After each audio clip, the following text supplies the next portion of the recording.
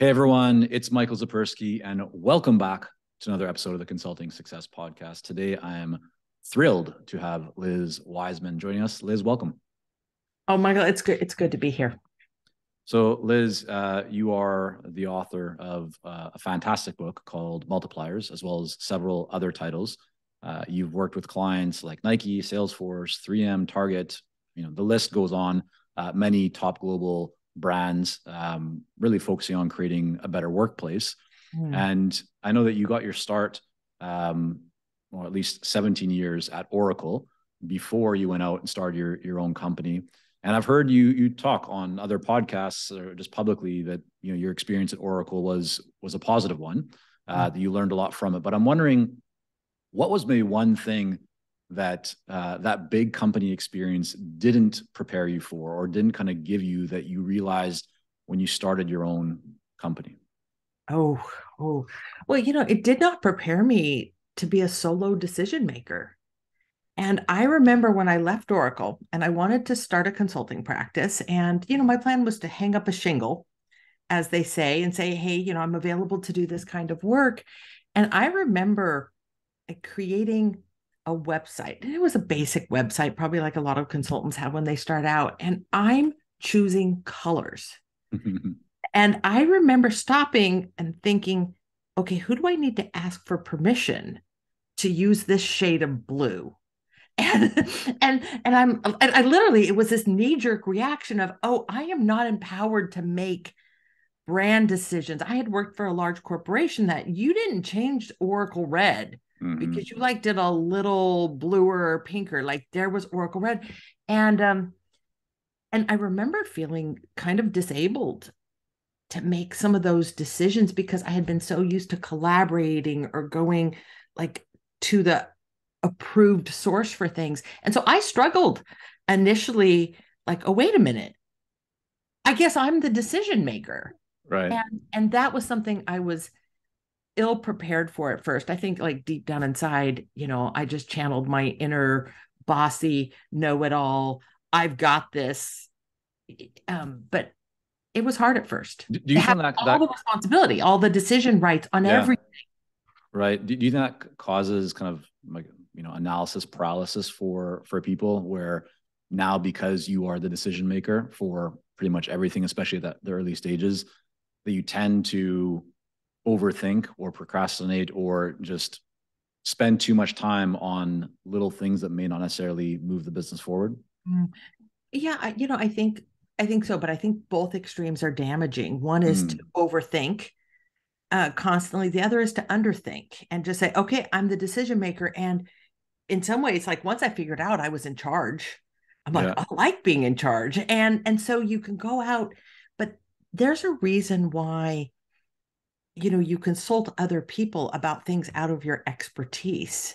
And what I had to learn was that sweet spot of, wait a minute, you're now doing things you don't know how to do. Who are the people? Like you used to know who they were in a big organization, but who are the people, whether they're professional attorneys, accountants, or friends and family, that you should pause and say, what do you think of this? Like, give me some feedback on it, because there aren't that many jobs that are best done with a single brain. Yeah, I think that's very well said. So you left Oracle, and in 2010, you started Wiseman Group, which I believe is the same year that you published Multipliers, if I'm not correct, or sorry, I should say if I'm not mistaken. Hopefully, I'm correct on that. Did the company come first? Did the book come first? Like, what did that kind of launch or launching pad look like for both the business and the book? Well, when I left Oracle in 2005, I started a consulting practice, hung up a shingle, called it Mindshare Learning Systems, and did some executive coaching, did some strategy work, which was kind of an extension of the work I had learned to do at Oracle. And, I had a range of things that I was available to do. And I was pretty good at about two, three, four, maybe a half a dozen things that I would say yes to these projects. Well, then I did the research behind Multipliers, wrote that book, and we ended up renaming the company to the Wiseman Group in anticipation of this book launch. And it was there that I went from being kind of a consultant for hire and a range of things to finding out like the market actually wanted one thing from me more than any other thing. And that was like helping managers learn how to be better leaders and doing it with this multipliers framework. So I started to shed a lot of the small to medium-sized projects and skills and really put all of my energy behind what I was getting. This resounding feedback from the market is, you have something that we want. Yeah. And, moved more towards productizing that.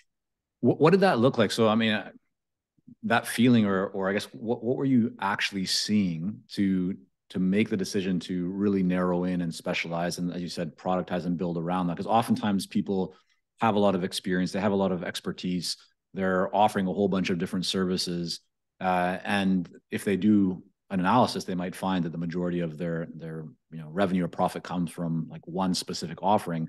But in your case, you're saying the marketplace was really telling you. Can you give a little bit more detail around, was it just people saying, hey, like this is what we want, or what was actually going on that helped you to make that decision to go all in on that one area?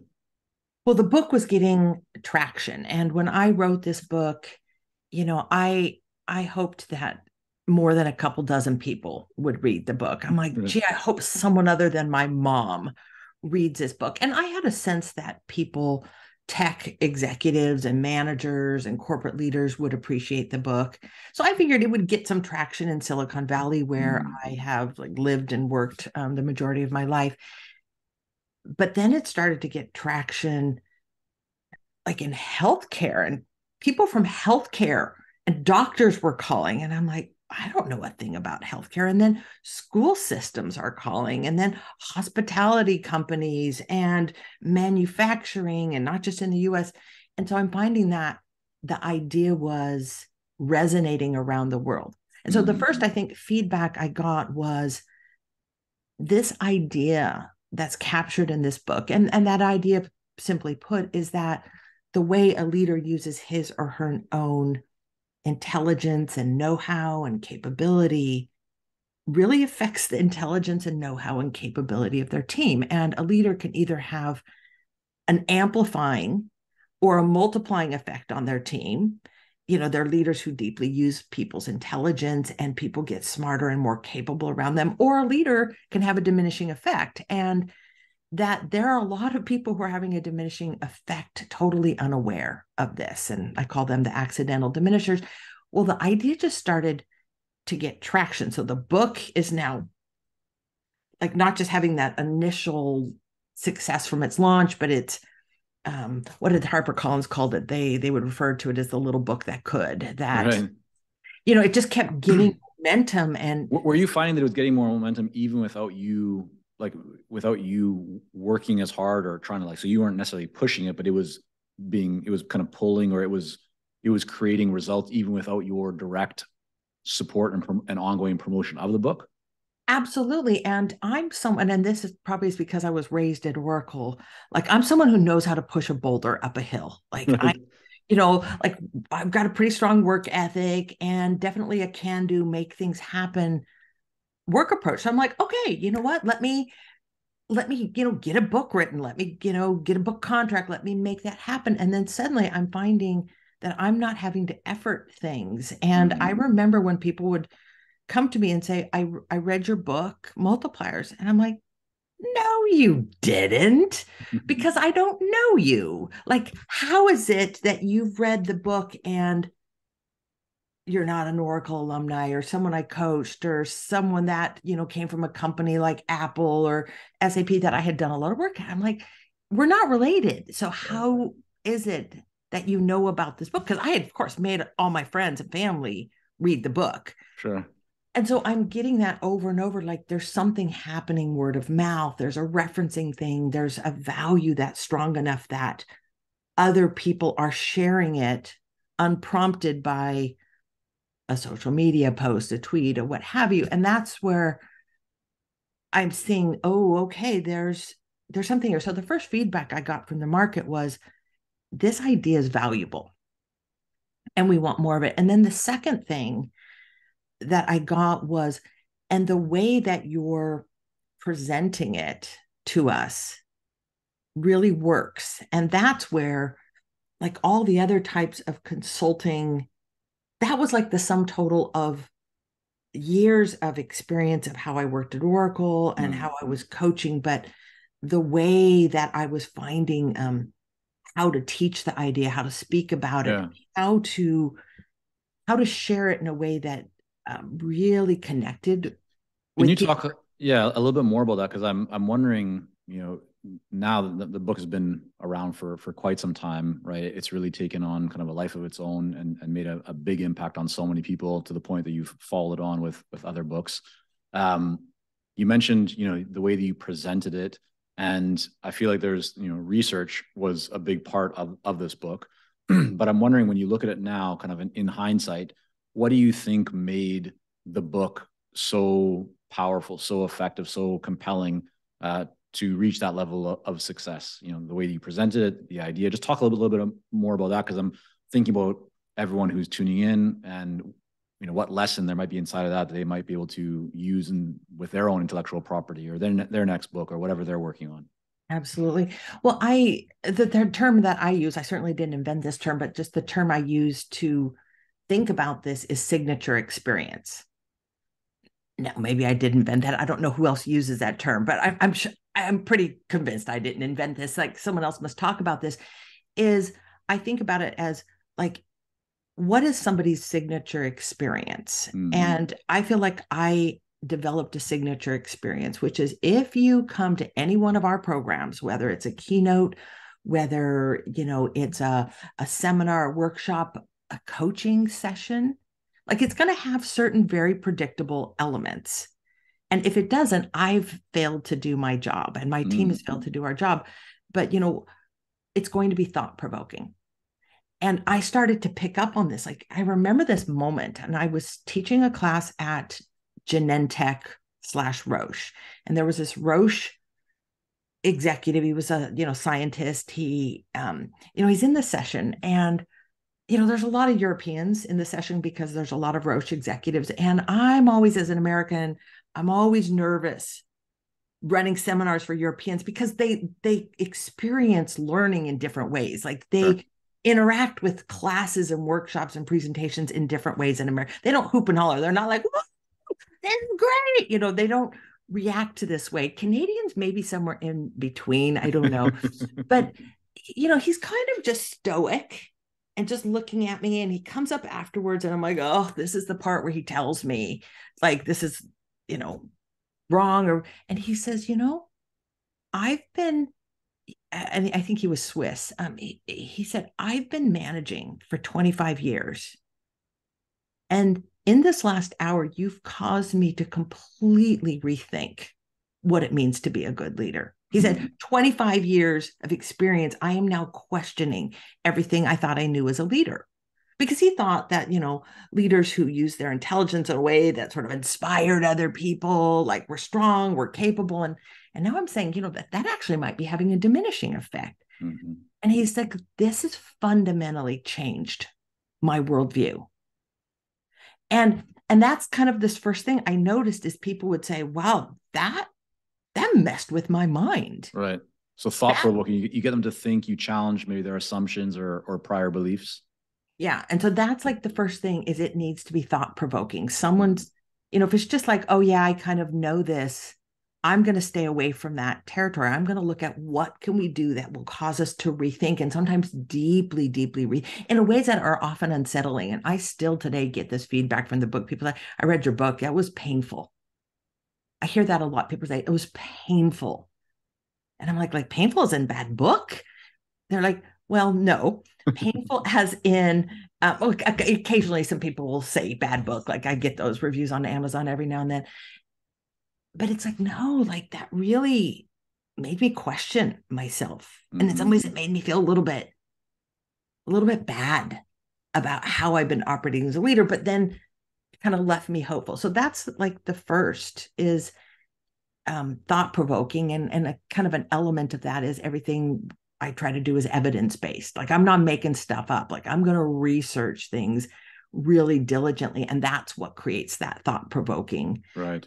The second thing is relevant and practical. It's like everyone should walk away with something very specific. And this has become part of this signature. And I hear it over and over. People are like, wow, that messed with my mind. But I felt like I walked away knowing exactly what I needed to go do. So I call it top and tail. It's like, you kind of like top level thinking, but then like something very specific on the ground. And then the third part of that signature experience is like fun and funny. And if people aren't having fun, it's we shouldn't be doing it. And Yeah. I really have this deep belief that when learning is lighthearted, we actually can open ourselves up to like deep learning.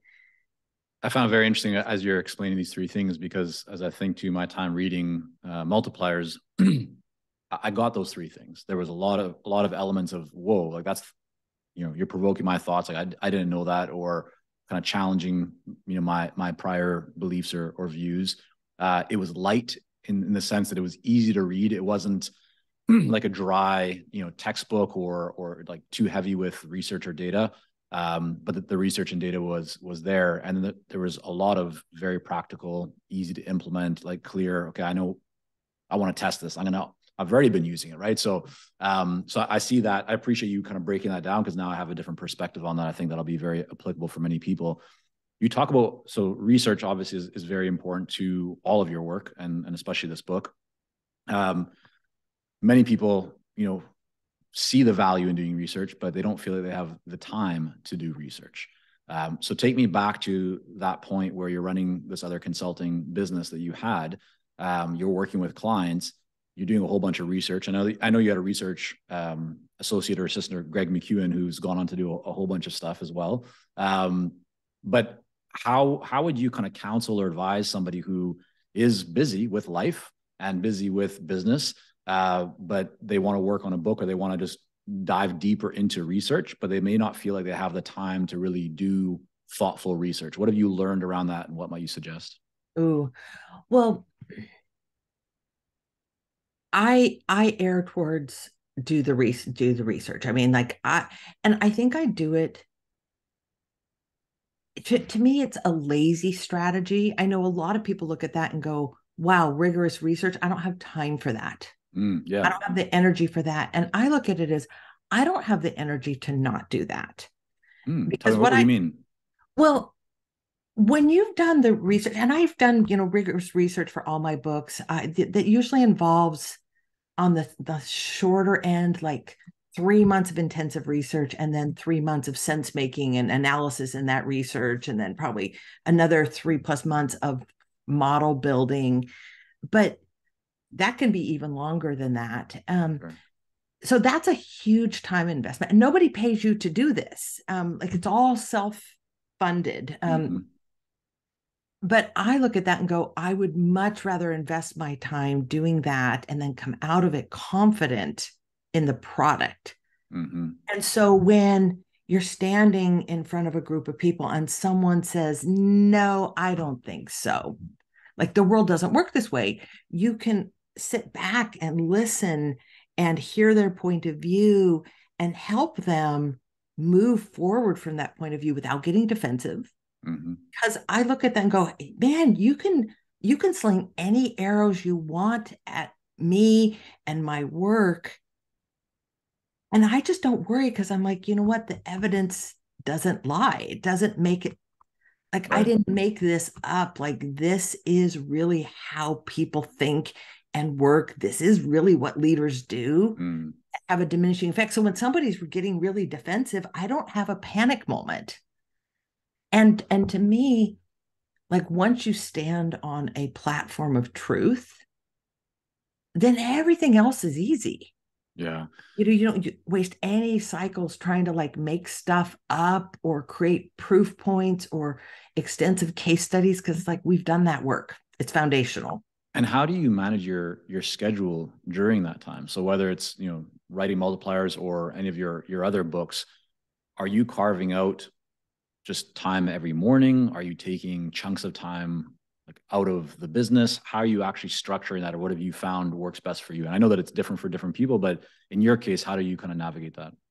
Okay, well, I want to give credit to luck to some of it. So when the first book, Multipliers, uh, a lot of it was luck. And part of it was I happened to just be starting this research as the 2008 global economic crisis was unfolding. And I remember getting the call, SAP was one of them. And they're like, hey, Liz, we're going to take our business with you down to zero. And I think it was doing like, it was a couple $100,000 worth of business with that company. And they're like, well, we're not cutting it by a little. We're going to take it to zero. And so I had a lot of client driven business just dry up, which is a hardship financially, but it was a blessing on the calendar, which is like, great.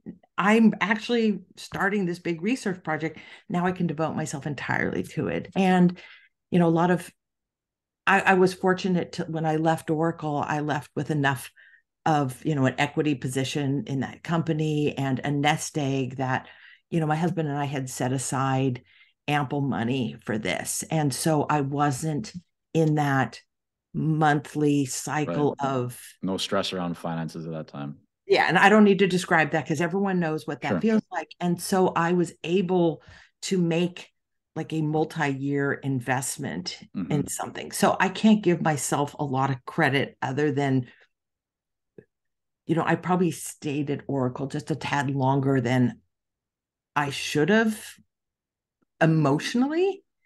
But financially, I wanted to leave when I was in a really strong position to be able to start this company and be able to do the work that I wanted to do. So that's easy to say. It's hard for someone to replicate that. I realize that. But with every subsequent piece of research, the kind of work we do operates very much like a pharmaceutical model where nobody pays. And that's where everyone's like, the drug, how could that possibly cost $50 a pill or $200 for a month's supply with these and people look at the little pill and go, I know it only cost you 25 cents to manufacture that or $12 or what have you.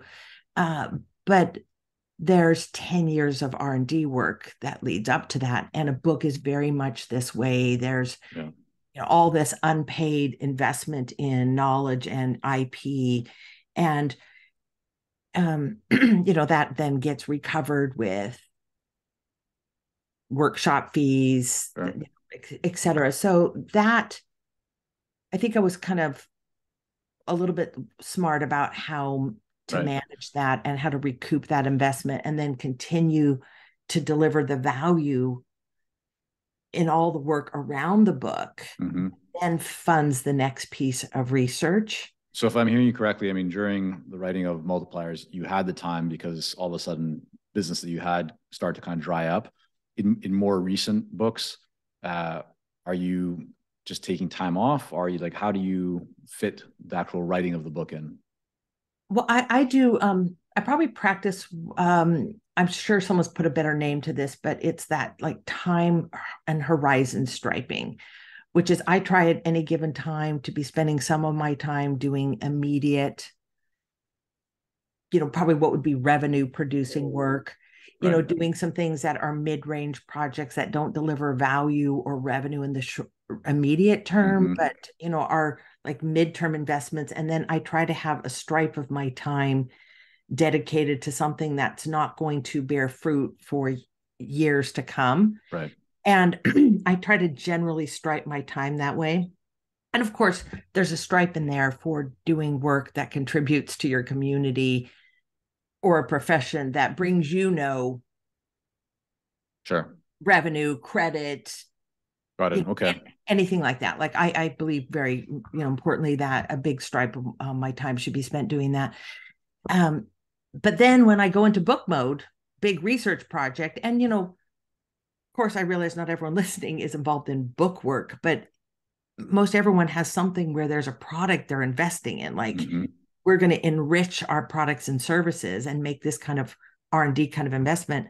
Then I'll heavily skew it where I'll block out entire days, entire weeks, and we'll leave in little bits for that kind of revenue producing work.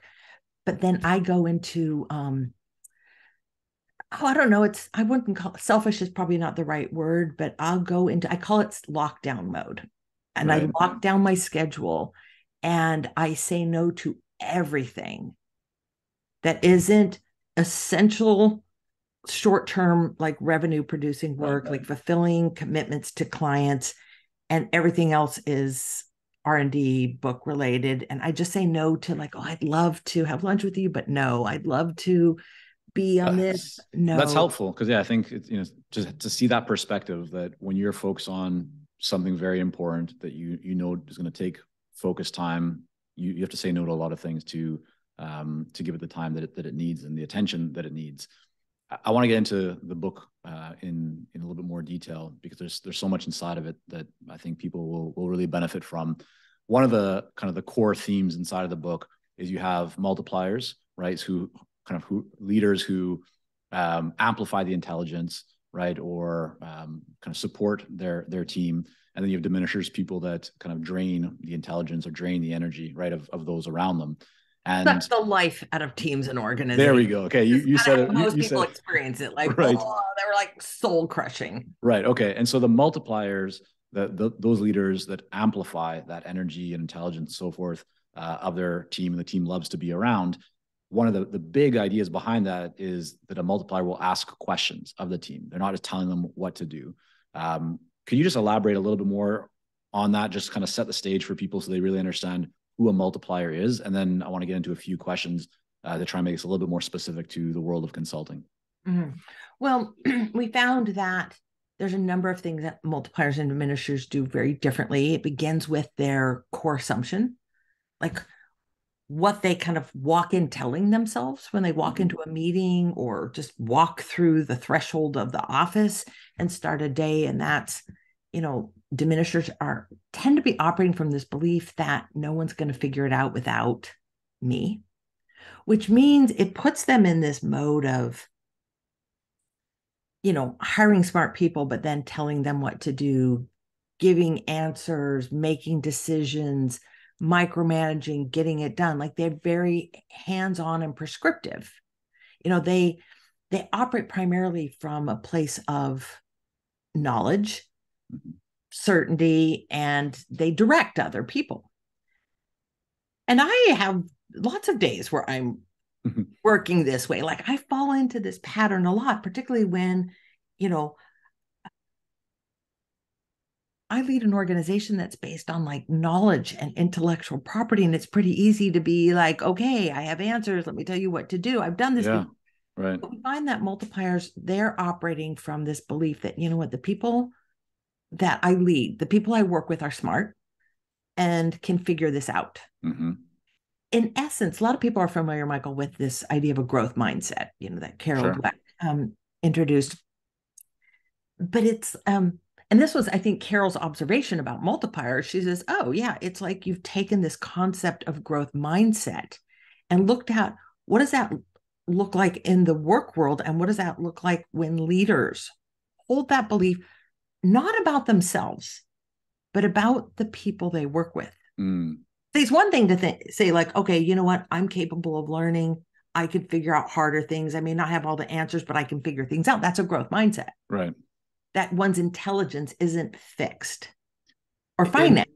And do you find, is this different? Is the application of this idea of, asking questions rather than just giving direction, but, asking questions as a multiplier would do, is it different based on the size of the company? So let's say in a large organization, you have a lot more people. Maybe you have people that have even more experience.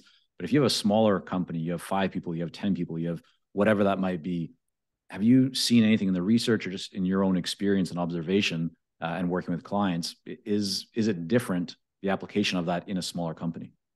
I haven't seen that it's different in a smaller company, but it does pose particular challenges when your company's product is a person's knowledge, which most consulting companies, like that dynamic comes into play. But let me kind of go back to what you said, is like the multiplier leaders are leading through inquiry. Right. So instead of telling people what to do, yep, pointing people in the right direction and then asking people really good questions. They're, instead of giving people directives, they give people problems to solve. Mm. So rather than, hey, I want you to write a white paper that will, we can publish next month, it would be more like, okay, what kind of paper do we need to write that would reach the right audience and communicate this idea in a compelling way? Mm. So it's not like, hey, knock yourself out. It's not Right. like a hippie form of leadership of like, I don't know, do what you want, like be creative, make something, do something valuable for our clients. It's it's kind of being prescriptive about what you want people to think about, Right. but being a little open about how people go about thinking of. So you're asking a question, but the question has some guardrails, or you're kind of giving direction within the question, but it's still a question. It's kind of what I'm hearing you say. You're right in terms of like the writing a white paper. You're not just saying, hey, like let's get some publicity or let's just create something. You're saying, hey, if we were to create a white paper, how could we structure it so that it would have the most impact, or Yeah, something along those lines? it's asking the questions that focus the intelligence and Mm. energy of the team on the right problem. Okay. It's asking questions that shift the burden of thinking from Mm. you as maybe the proprietor of the business, Right. and share that burden with your team. And Michael, I want to give you my favorite example of Please. this. It comes from a movie scene, and it's a movie scene that most of us have seen. And it is from the American NASA program. And it's the movie's Apollo 13. Now, have you seen it? I have, yeah. Okay. So there's some really memorable scenes from this movie. And the one that I'm thinking of is so like, here's the plot of the movie is, NASA's trying to send a manned, spaceship up to the moon. And things have gone wrong, and now they're just trying to get the astronauts back to Earth. So lunar landing's not possible. They're trying to get them back. The module, the capsule that they're in, is now filling up with poisonous gas. Now, Michael, do you know the scene that I'm talking about? I have a memory of it. Yeah, it's Yeah. there. And I bet a lot of people listening have a visual memory of Mm. this, because here's the scene. So the engineering manager, he calls his team together, and he dumps a box full of parts onto a table. And these are parts like a space suit and hoses and a bunch of stuff. And he just dumps this on the table. And what he says is, hey, the guys upstairs have handed us this one, and we have to come through because this capsule's filling up with poisonous gas. Mm-hmm. And he says, we have to find a way to make like the hole for this fit into the hole for that using nothing but this. And it's kind of this square peg round hole kind of problem, because these two things don't naturally come together, but they've now got to figure out a way to, and he says, okay, let's build a filter. And I think it's such a great visual of what managers can do. It's just like, hey, how do we solve this problem? We didn't create it. How do we solve it with nothing but these resources? Right. And essentially what this engineering manager is doing is giving his team a puzzle to solve. It's like, hey, how do we increase our market share in this space with no new products by the end of the quarter, while not having any deterioration in our customer satisfaction in this other segment of our business? How do we do that? So there's lots of guidance built into the question. Liz, so let me ask you this, because one of the advantages that smaller companies have is that they're more nimble. They can move very quickly.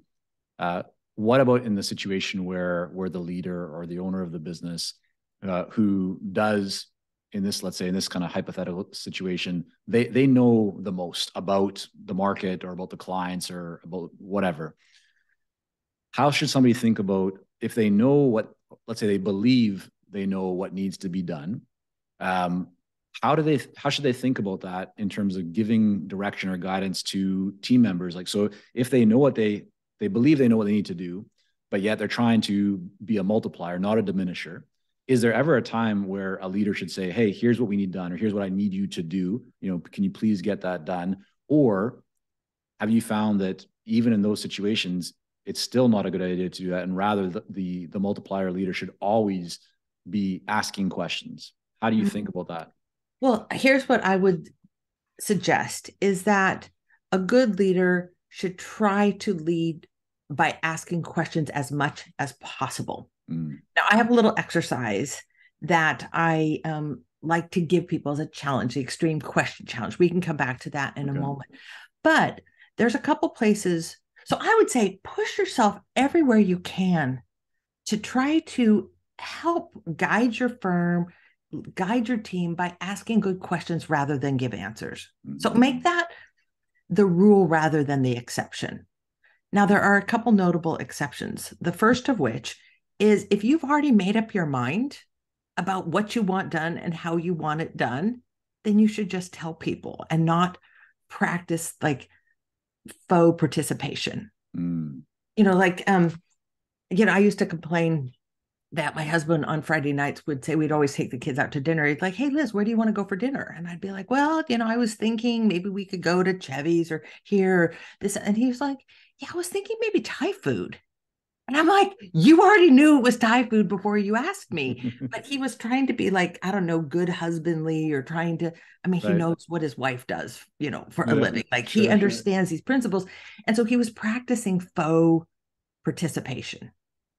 I'm like, Larry, if you already know you want to go to Thai food, you just say, hey, babe, let's go to Thai food. And because they're like, don't insult me with the question. I've done that so many times myself.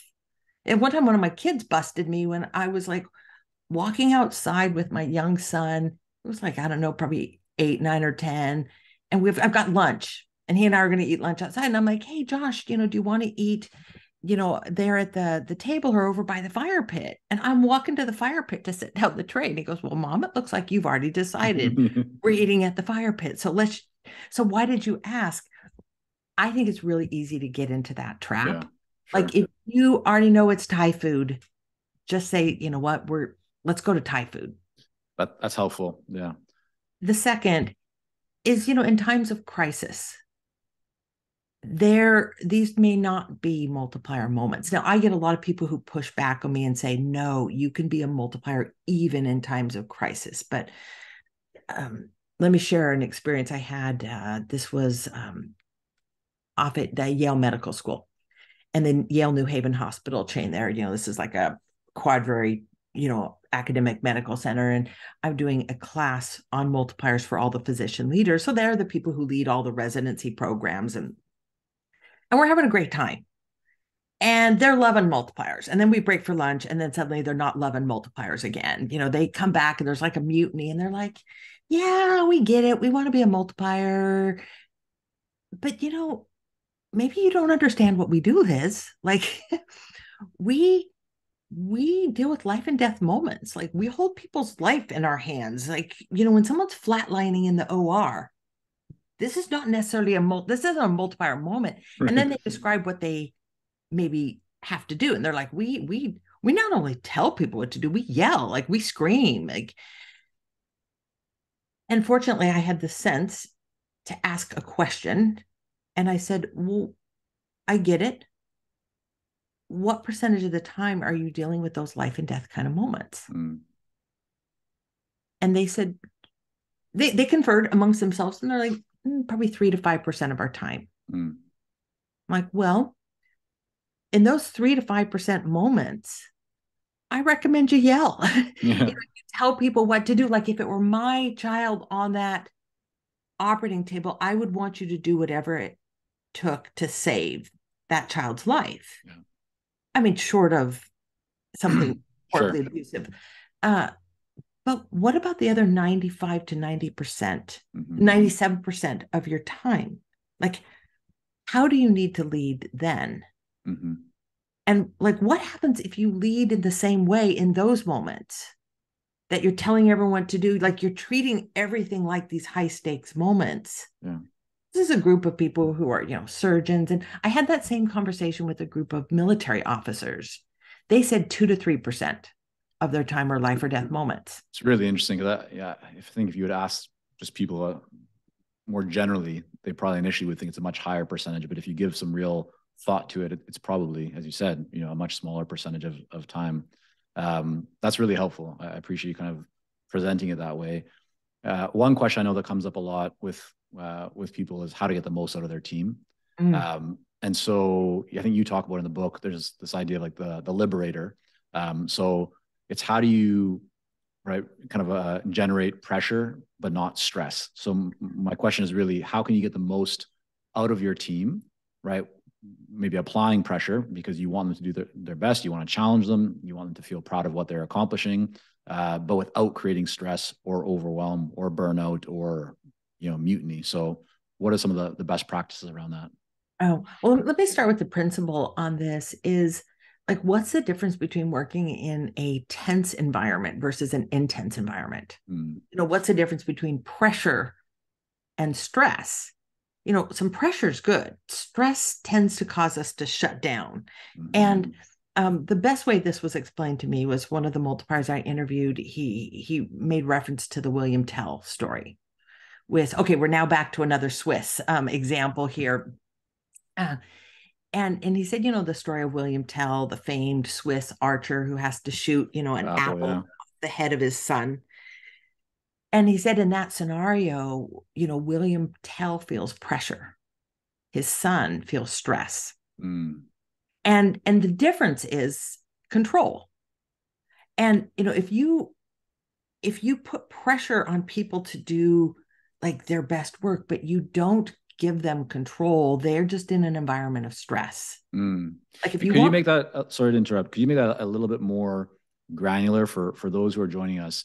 How just maybe a bit tactical, what can they do to challenge or to apply that pressure to their team without stressing them out? Like I'm wondering, are there certain expectations that need to be set? Do they have to have a certain kind of conversation? How do you put that into practice? Well, to put it into practice, what you want to do is give people two things. You want to give people ownership, meaning control over their work. And then you want to hold people accountable to that. See, the control keeps it from being debilitating stress. The ownership is what applies the pressure. And let me give you a very concrete example. This is one of my favorite examples. It's not Swiss. This comes from John Chambers. He, at the time, is a new CEO at Cisco. This is the networking router company. And he's making his first executive hire. He's hiring a man named Doug. And Doug said to me when Chambers hired him, so Doug's going to run customer support. And Chambers said to him, Doug, when it comes to this part of the business, you get 51% of the vote and 100% of the accountability. Now, this is the best shorthand I know for giving someone ownership and accountability. Because what he's saying is you get 51% of the vote, meaning you have final decision rights. You're in charge. You get to like make the decisions. Like this is yours to be in charge of. You, Doug, not I am in charge. See, a lot of managers tell other people they're in charge, but they don't let go of ownership. It's kind of like, and the metaphor I love to think about is the like transferring title. When you buy a house, the previous owner has to relinquish title before you can take title of that house. And a lot of bosses don't relinquish title. They never sign away title. They're like, oh, here, you own it, but I own it too. And why is that? Is that because they're owner. Scared of things going wrong or a non-optimal result? Or like what's holding people back from letting go? Well, I think a couple things. One, they're scared that people are going to fail, which means you haven't sized the task right. What do you mean by that? Tell me about that. Yeah. I would much rather see business owners, and I'm a business owner of a small team too. So I kind of like know this feeling of like, I want someone else to own it, but like in the end, I'm the one who pays the price. Right. I would much rather see people give someone 51% of the vote on something small, like on this report, on this meeting, on this service delivery, on this client interaction, like rather than, hey, welcome to the team, you own it. Right. Like act like an owner. It's like, no, give someone small, something that if they screw it up, like you can recover from this. They can recover. Give someone, like he didn't say, hey, Doug, welcome to Cisco. You get 51% of the vote around here. No, you don't. give someone something small, and as they prove themselves, Mm. let that grow so that you always feel like it's incremental trust being built there. Second is, I wouldn't give someone 100% of the ownership. So what was brilliant about what Chambers does is he gives them 51, which means Chambers holds 49, meaning consult me. I've got an opinion on this. Listen to me, keep me informed, consult with your colleagues, play as a team. But in the end, we're going to back you on the decision you make on this. I think the other reason why people don't give people full ownership is they're in this like collaboration mismatch, which is like, hey, we're all going to like be in this together. And I really am not a fan of jointly held ownership. Right. Like, I love collaboration, but I want to know of the 5 people working on this project, who owns it. Yeah. Right. Some people call this one throat to choke, whose neck is on the line. I call this the hungry cat problem, which is like when I say to my kids, okay, kids, whose turn is it this month to feed the cats? Well, we're all going to feed the cats. We love the cats. I'm like, no, I need one name. Yeah, right. When everybody is in charge of feeding the cats go hungry. Yeah. Because someone else is like, oh, I thought they were going to do it. And, give someone, like, create collaborations, but parse it in a way like, okay, who owns this meeting?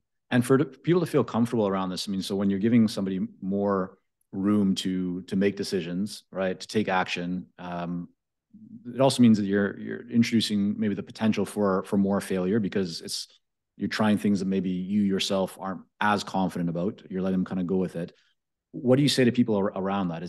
Should they just welcome and just understand that's part of the process, that you might encounter a little bit more quote unquote kind of failure or learning experiences, and that's going to ultimately make you stronger? Or is there something else they should be thinking about when they're kind of moving through that process? Well, okay, so I'm not a big fan of joint ownership. I think, like, man, when people jointly own it, that has to be a proven track record of we can jointly own something. Mm-hmm. But I'm also not a huge fan of, like, make mistakes, fail fast, fail forward. And I don't think that's a great business strategy, actually. So here's what I am a fan of is clear delineation and sizing things right. So I think one of the most powerful things you can do as an owner of a business is make it clear where it's okay to make mistakes and where it is not okay. Mm. See, every organization has their freeways and their playgrounds. The freeways are like, you know what, you make a little mistake here and it's going to have severe consequences. That's what those doctors were talking about, like Sure. the 3 to 5% of the moments where it's like, I can't let someone experiment in this moment. I can't let someone debate this. I can't let someone else own it. Like, I have to be prescriptive. Like, let people know this is a place where we have to get it exactly right. We have to follow procedure. We have a fiduciary responsibility. It has to be done. I might be a bit of a perfectionist, and I need Right. you to be a perfectionist. But there are not many organizations where, like, that's all they do. Most Right. have what I call the playgrounds, which is, Mm-hmm.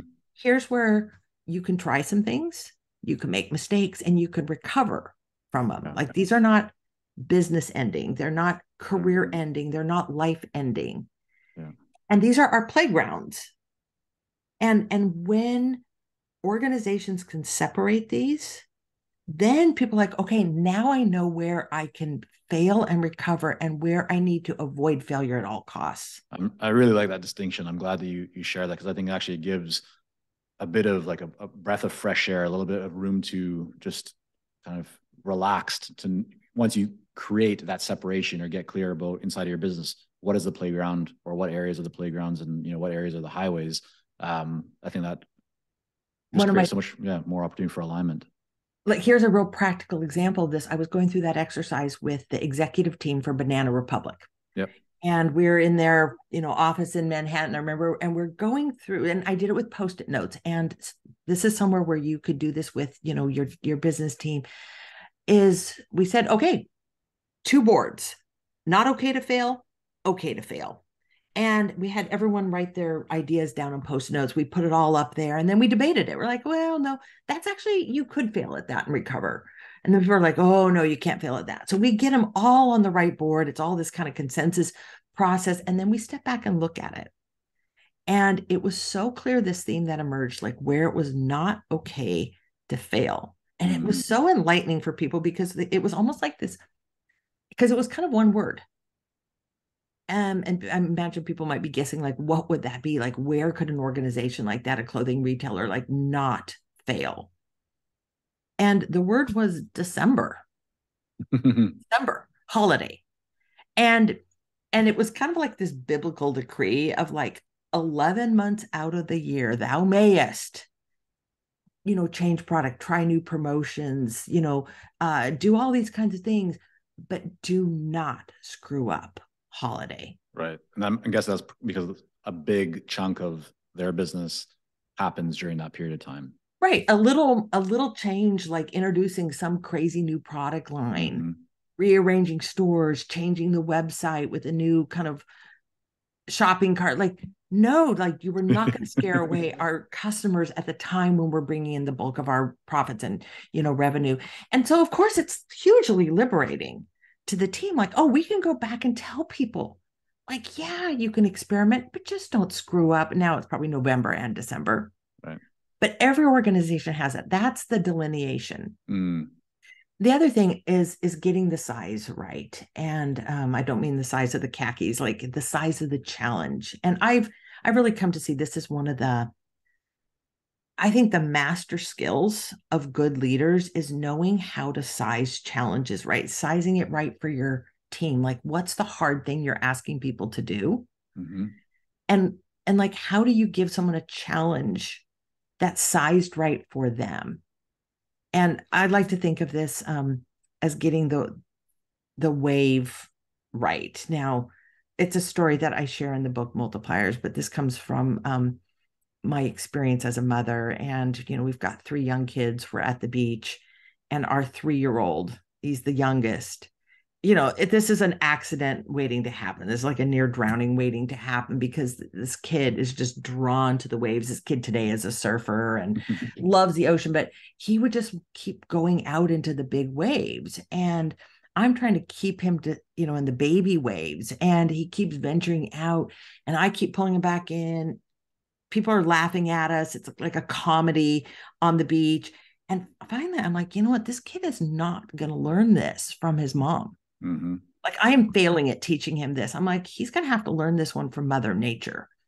So I'm looking now for the perfect wave, like the right size wave. And I need a wave that's big enough that it's going to toss him, but not so big that it's going to sweep him out to sea and drown him. And so when that wave comes in, I step back and I just let him kind of toddle into it, and it takes him, and it's tumbling him, and I'm close by. And of course, I'm getting some looks from other parents on the beach, which is like, whoa. And, my son's getting tumbled around in there. And then, the wave kind of recedes. I pull him up, and then, he's spitting out sand and a little surprised. And I'm like, okay, like, Christian, let's talk about the power of the ocean. But like, that needed the right size wave. And, we do not want to let people just fail spectacularly. Yeah. But we also need to let people kind of toddle out into a wave that feels a little bit big for them. Right. But like, just the way I'm looking for, I need one that creates a teaching moment, but not a life-ending moment.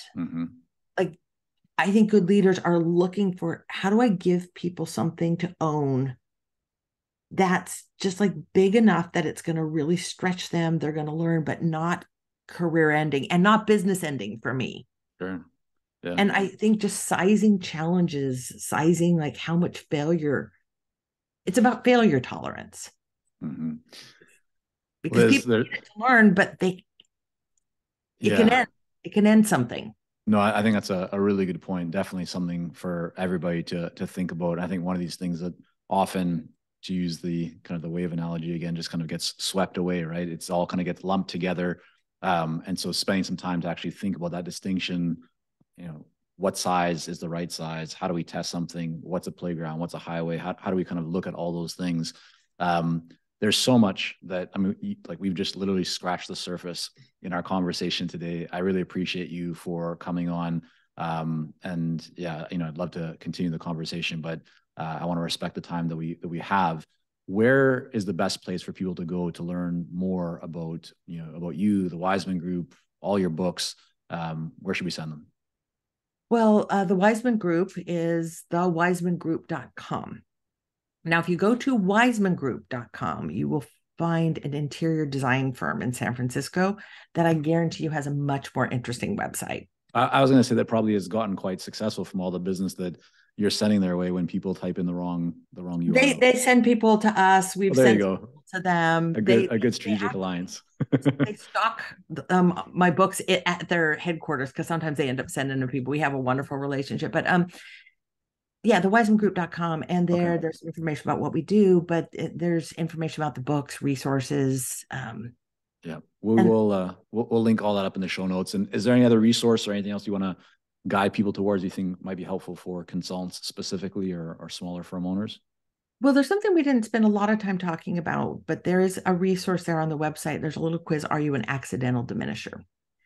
And what I will say about this, we don't have the time to dig deeply into this, but let me scratch that surface. Is we find that most diminishing is not coming from bossy, know-it-all, narcissistic, mega ego kinds of leaders. It's coming from what I call the accidental diminisher, Yeah. who is maybe like what I call the fountain of ideas, or they're always on, or they're rescuing, or they're quick to respond, or they're pace setting for their team, or they're protecting their team, or like things that we do with the very best of intentions that look like good leadership that actually have deeply diminishing effects Yeah. on others. There's a quiz there Yeah.